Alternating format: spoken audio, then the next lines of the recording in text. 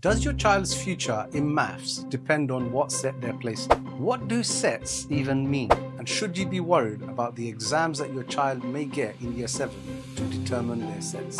If you've ever asked these questions to yourself, or you have your first child going through Year 7, then you're not alone.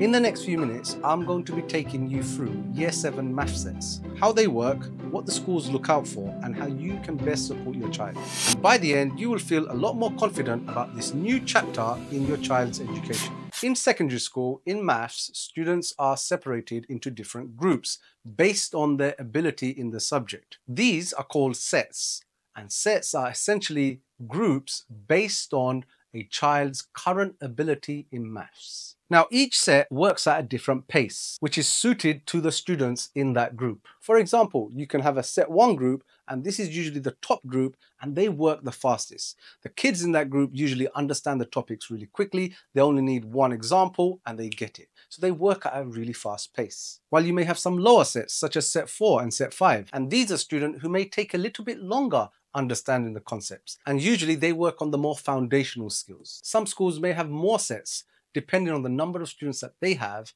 and the varied abilities of the kids in that year group. So how do schools decide which set your child will be in? Many schools at the start of Year 7 give your child an assessment based on key stage 2 content, so stuff that they already know from primary school. And then this test is marked and they are placed in their appropriate set based on their results. Now, some parents, and of course the students, get really tense and worried about these upcoming exams. Don't be, because the content, remember, is from key stage 2. So it's stuff that you already should know. It's not going to determine whether you're going to be in higher or foundation at the end of Year 11. You've got a long way to go before that happens. It's more like a review of the content that they've learned from primary school, but using the tests of your secondary school. Now, if you want to help prepare your child, or even if you are a Year 7 student watching this, then one of the things that you can do is to go over the content from Key Stage 2 so that you can better prepare for these tests. Because remember, you probably haven't done any maths over the summer holidays